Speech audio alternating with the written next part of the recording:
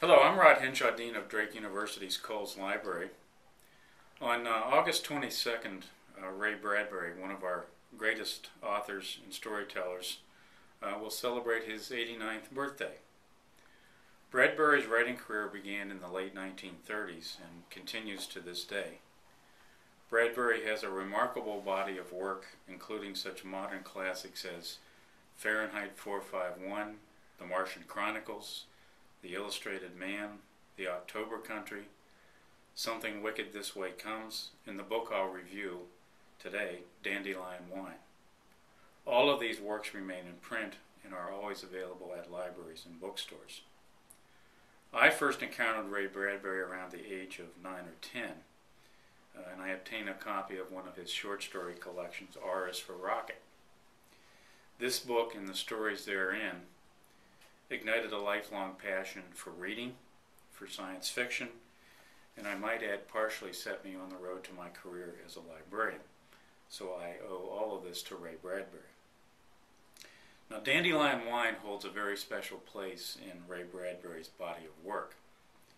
It is, by the author's own admission, a highly autobiographical work. The story of Dandelion Wine is told through the perspective of Douglas Spaulding, a 12-year-old resident of one Greentown, Illinois, set in the year of 1929. Both the character and the town are stand-ins for Ray Bradbury's own youth and memories of growing up in Waukegan, Illinois. Dandelion Wine was published in 1957 and is partially a compilation of previously published stories.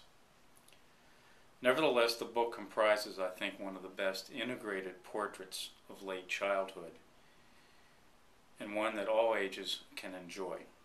From my perspective, this is one of the most successful coming-of-age novels ever written, and it draws on all of our understandings and experiences about mortality, aging, and the joys and challenges of life as we grow older.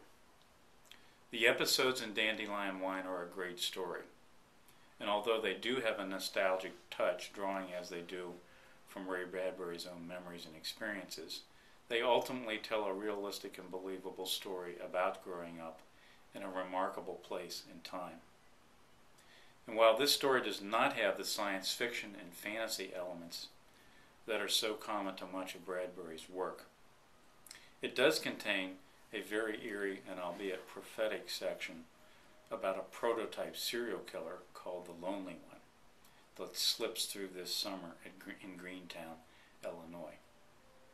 The Lonely One is a metaphor for the bogeyman that I think haunts all of our childhood dreams and perhaps carries into adulthood. The ravine that divides the town is also another strong metaphor, standing in for the division between town and country, night and day, and youth and old age. Overall, Dandelion Wine is a joyous read, full of wonderful characters, rich and descriptive writing. It is a book that you can come back to time after time. It is, in effect, an endless summer that all of us can sip from, just like the real Dandelion Wine of the title. So happy birthday, Ray, and many more.